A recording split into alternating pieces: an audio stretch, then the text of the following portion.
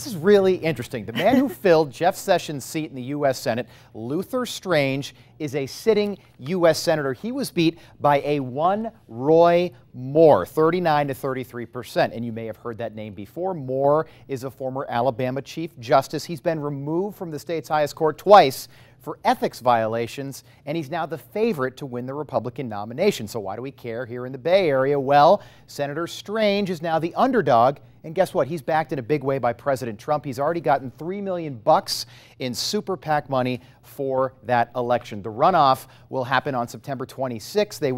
The winner will face Doug Jones in December. I believe it's on December 12th, meaning that Alabama, a very, very red state, could be in play for the Democrats for the very first time in almost 25 years, meaning Alabama could be for President Trump what Massachusetts was for President Obama back in 2009 when an obscure state senator named Scott Brown, thumbs up, came out of nowhere and won Ted Kennedy's seat in a special election after his death, upsetting the balance of power in the Senate and giving the Republicans a seat that had been in Democratic control since 1952. This is going to be very interesting. Something else that's interesting, some more bad news for the president this morning. In a new Marist poll, the president's approval ratings have dropped yet again.